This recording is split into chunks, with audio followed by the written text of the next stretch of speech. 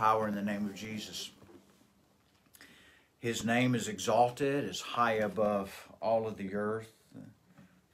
The Bible says that there are two things that will remain forever. The Word of God.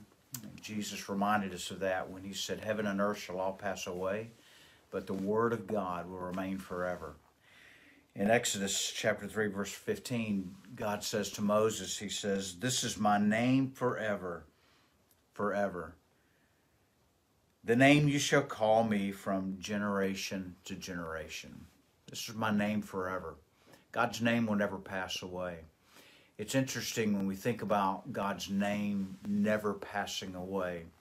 You know, there's a lot of significance in a person's name, and through Scripture we find that there were people named their names for specific reasons. They had an identification of who they were and who they were to become. God, of course, revealed his name to Moses when Moses was there in the desert, and God was speaking to Moses through the burning bush. And Moses asked a question of God, God, who shall I say has sent me to Pharaoh? And God said to him, tell him, I am that I am. Yahweh, W-H-Y-H, Yahweh. I am who I am. That's my name. I am. As Moses had led the children of Israel out of captivity in Egypt and had taken them through the wilderness for those long years, when God called Moses to the mount to give him the Ten Commandments, after Moses had seen God do all kinds of miraculous things, Moses had seen God part the Red Sea. Moses had seen God destroy Pharaoh's army after they were pursuing him and the waters came back on them. Moses had witnessed God providing water from a rock. Moses had witnessed God providing manna, food from heaven. That's after they had grumbled and complained later when God sent them quail and they got sick and many died. Moses had seen God do some miraculous things. I've been to the wilderness there in Israel where the children wandered. And it's amazing that their sandals didn't wear out for 40 years. I mean, God had done some miraculous things in Moses' sight. But Moses, at that point, when he was going up to the mountain with God, he had one thing that he wanted to see. He wanted to see God's glory. He wanted to see the manifestation of his name and who he was. And sometimes we think of glory in the manner of awe-inspiring kind of things, you know, fog on the stage, that kind of stuff. But it's interesting what God revealed to Moses when he had asked of God, God, show me your glory. In Exodus chapter 35, if you have your Bible, turn there. When he called Moses up to the mountain, Exodus chapter 30, am I 35 or 34? Exodus chapter 34. When he called Moses up to the mountain and said, Moses, I'm going to show you my glory. It's interesting that what Moses records here in Exodus chapter 34 is that God took Moses and he set him in the cleft of a rock. And he shielded the full orb of God's glory as he would pass by Moses with his hand. Now, God didn't have a literal hand, but metaphorically, somehow God shielded that Moses only saw a glimpse of God's glory. And as he passes by Moses there on the mountain, he declares to Moses his glory, and his glory was contained in his name. My name, Yahweh, Yahweh, he says in verse 6. The Lord passed before him and proclaimed, the Lord, the Lord. Same name he declared to him in the desert when he met him in the bush. The Lord, my name, a God. And then he begins to describe who he is. Remember I said that the names were very significant in Scripture because it revealed the person. Well, in God's name, it reveals his nature and character, his very being and who he is.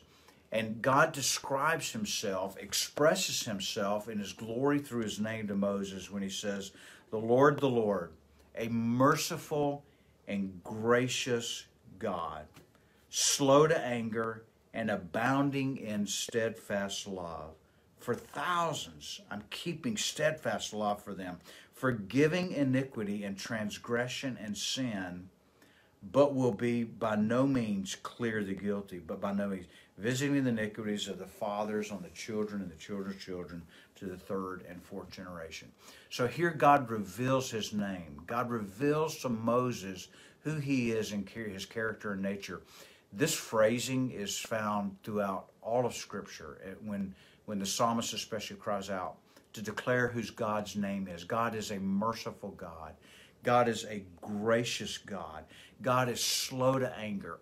Aren't you glad that God's slow to anger? I'm glad that God's slow to anger. I know some people that are quick to anger. And quite frankly, I don't like being around those people because they're so quick to anger. But God is slow to anger. I'm thankful that God's slow to anger. Would we pray that God would conform us to his likeness, that we would be slow to anger as well? He says, and I'm abounding in steadfast love. Steadfast love, meaning that it is always constant. It never changes. It never wavers. God's love towards us is steadfast and it's solid.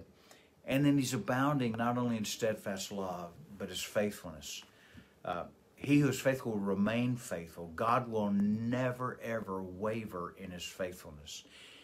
He always will be and has been consistently faithful, keeping steadfast love for thousands, forgiving iniquity and transgression and sin. That's forgiving that nature of iniquity that we have when we've come to Christ. He's forgiving of transgressions. When we know that we're not supposed to do something and we do it, God will extend his grace or forgive it. Now, that's not an excuse to sin, but all of us have intentionally sinned, either willfully to do something we're not supposed to do or not to do something we know we're supposed to do. And he forgives sin. Aren't you glad that God is a gracious and forgiving God? Then he goes on to say here, but who will be by no means clear the guilty. In other words, he won't just write off sin, but there's a provision of sin covering that he's made for us. It wasn't through the law. The law showed that there's no way that we could attain the forgiveness and righteousness of God by trying to keep the law.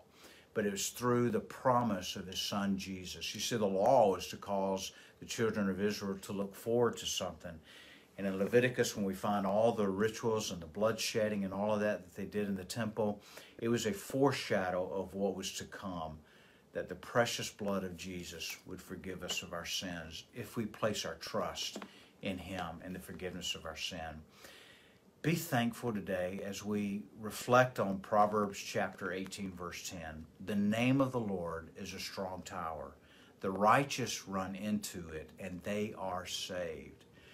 There's power in the name of the Lord, not as a trinket to wear around, but when we call on God, we are calling on one who is all-powerful by all means. He's sovereign. He is God. And by faith, when we call on God, he will be faithful to answer us.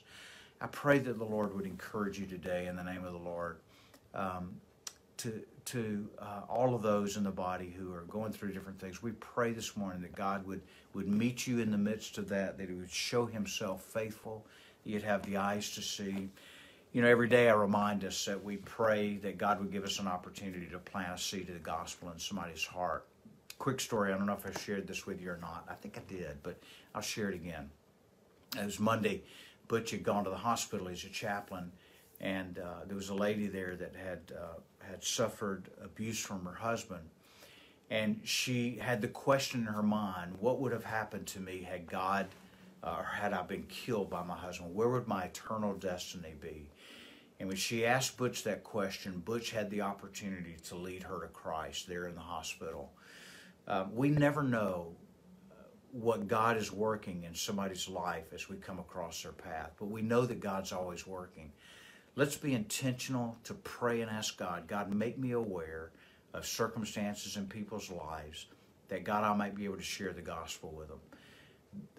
God, if the gospel's already been shared with them, seeds have been planted in the heart, ask God to use you today to help cultivate that seed in somebody's heart. And if God, by His grace, would allow us to participate in watching Him save somebody, pray and ask God for that. I pray that God would do that for me in my life today, that God would use me to plant a seed, that God would use me to cultivate a seed, and that God would use me in seeing someone come to know Christ as He saves them. You make that your prayer today too. I pray the Lord blesses you and keeps you. I look forward to being with you on Sunday morning, either in person or online through one of our platforms. This Sunday, we're going to share again the mission of First Conyers. I believe we're coming out of this COVID season, and God has really impressed in my heart that people are really searching for answers. And we want to be here as a local church that can provide those answers to them, that the only answer in life is Jesus.